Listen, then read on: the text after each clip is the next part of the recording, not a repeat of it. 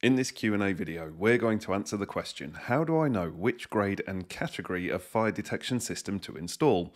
Now, just before we explain the answer to this question, please be aware that this video is one of a series that we've made on the subject of fire alarms. They can be viewed individually, or you can click the link in the description below to view them as part of a free online training package to help you with your CPD and receive a certificate to prove you've completed the course.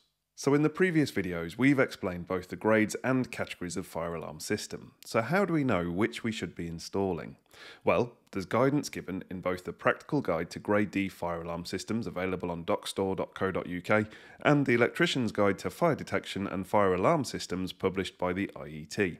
The latter document contains a reproduction of Table 1 from BS 5839-6, which hopefully you know by now from watching these videos is the code of practice for the design, installation, commissioning and maintenance of fire detection and fire alarm systems in domestic premises. This table gives us the minimum required standards for grades and categories of properties where the occupant characteristics are known or can be anticipated.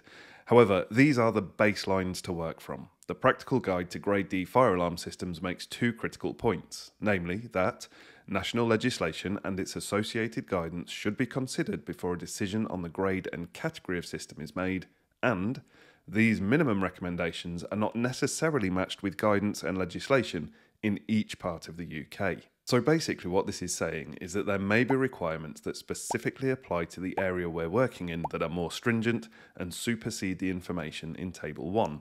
Also, the decision as to which system and category to go for will be influenced by a risk assessment undertaken by the designer, but the information in Table 1 is a good starting point. In the IET guide, this table is identified as Table 5.3 and it splits dwellings into 6 classes. These are single-family dwellings and shared houses with no floor greater than 200 metres squared in area, single-family dwellings and shared houses with one or more floors greater than 200 metres squared in area, houses in multiple occupation or HMOs, sheltered housing, self-catering premises or premises with short-term paying guests, and supported housing. One of the keys to really understanding the information in this table is found by consulting the notes that go along with it.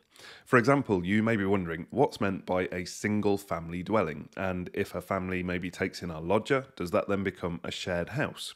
Well, single family dwellings has this A next to it, which directs us to Note A at the bottom of the table, and that note reads, including premises with long-term lodgers but not boarding houses, the latter of which are outside the scope of BS 5839-6.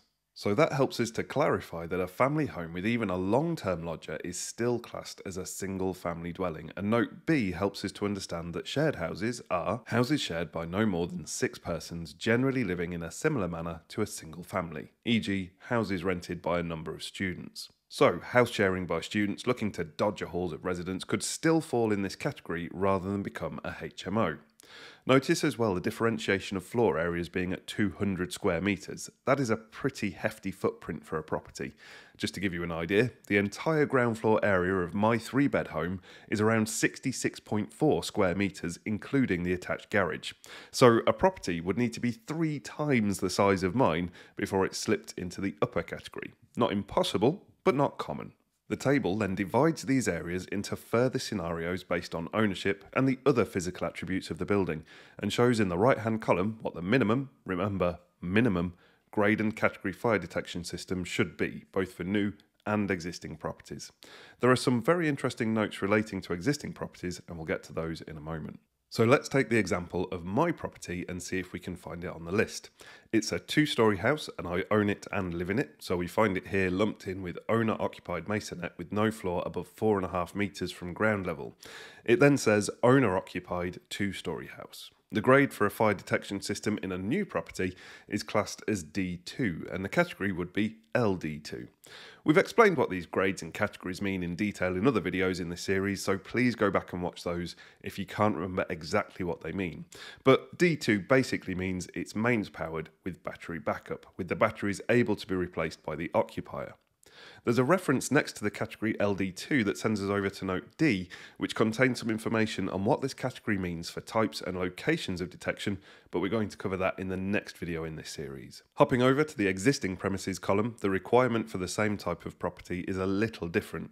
We can see there that it's only an F2 grade, which remember means it can be detectors that are only powered by batteries, and those batteries can be replaced by the occupier, which kind of makes sense because these can be added without tearing the house up for mains wiring. And the category was also taken a step down now to LD3, which you may remember is the bare minimum system with detector coverage in all circulation spaces that form part of the escape routes from the dwelling. However, there is an abundance of notes next to these from E to H, which read: E. A grade F1 system should be installed if there is any doubt regarding the long-term suitability or reliability of a battery-powered system, i.e. the ability to replace batteries. So this is suggesting if the occupier can't replace the batteries in the alarm themselves due to age or ability, then an F1 system should be installed, meaning that it has a non-replaceable battery, which generally have a longer lifespan. Note F then says, where electrical work such as a rewire is undertaken, a grade D, D1 or D2, category LD2 system should be installed. So this is removing the option to just volley in battery-only detectors as a last-minute fix if you're rewiring a property. You've got a perfect opportunity there to improve the safety of the property and its occupants during that process, so you need to undertake it. Note G makes the point that, in Scotland, under the Housing Act 1987 Order 2019, grade F1 category LD2 systems are required as a minimum in all existing dwellings. So showing that different countries in the UK have slightly different standards, as we mentioned in the previous video in this series. And finally, note H reminds us that the LD3 should become category LD2 if a risk assessment justifies the provision of additional detectors. Again, emphasising the point that these are minimum standards and that the decision should be made on risk assessment, which could well require a higher grade and category than outlined here. Now, we're not going to go through each and every aspect of this table, but there are some key points of interest. The first is looking at what happens when a property goes from being owner-occupied to rented out. A new or materially altered property goes from D2 to D1, meaning the smoke detector goes from having a user-replaceable battery to a tamper-proof, non-replaceable battery to stop those pesky tenants from whipping the battery out for their TV remote. And for the existing property, the grade goes from F2 to D1, so from battery only to mains-powered battery backup.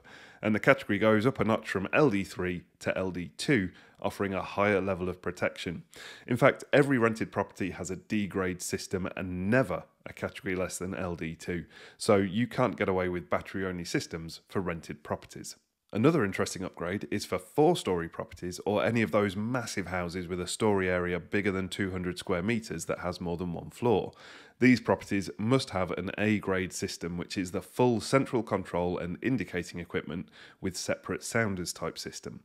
Hopefully all those grand designers take that into account in their costings. There's another interesting point to note as well in connection with houses in multiple occupancy or HMOs. For smaller HMOs of 1 or 2 stories with no floor greater than 200 square metres in area, new premises should have a grade D1 category LD1 system installed, and for existing premises it's a D1 with an LD2 category. Again, that's logical. You'd want to keep your system tamper-proof, and there's an increased level of protection for people who may not take as much care of their living space as they would if they owned it. Other types of HMO have grade D1 systems with mainly LD1 categories unless the individual dwelling units have more than one room, in which case it becomes LD2. However, looking at the bottom of the HMO list, we find that in communal areas of a HMO, we would need a grade A category LD2 system with detectors sited in accordance with the recommendations of BS 5839-1 of 2017 for a category L2 system. So again, a system comprising the full central control and indicating equipment with separate sounders. So does this mean we have 2 separate systems running side by side in a HMO? Well, note M of the table tells us that the detectors in individual dwelling units may be incorporated within the system installed in communal areas, subject to compliance with clause 12.2b of BS 5839-6. So we'd probably just use the same system, but theoretically there could be 2 separate systems in place, but more likely there would be just one. However, it is really important to avoid sounding alarms and evacuating the building every time someone burns the toast. The clause mentioned in Note M indicates there be provision within each HMO dwelling for A. silencing unwanted alarms when there is a local fire condition, and B, isolating the dwelling's detectors and sounders when activities are taking place that could cause a false alarm. So some means would be required to temporarily disable the detector for a timed period to avoid a false alarm, such as by the use of a hush button that re-enables the detector after a short period of time has passed. You can really see the importance of using all the notes that this table incorporates by just the few examples we've considered here. And keep in mind that these are the minimum requirements, and the system may have to be upgraded based on what the risk assessment finds about the property and the occupier. But why would these false alarms we just mentioned happen in the first place? Indeed, what are the different types of detectors and where should they be used? To find out, check out this video here or click on the link in the description below to watch it as part of our free training package to help you with your CPD and receive a certificate as well.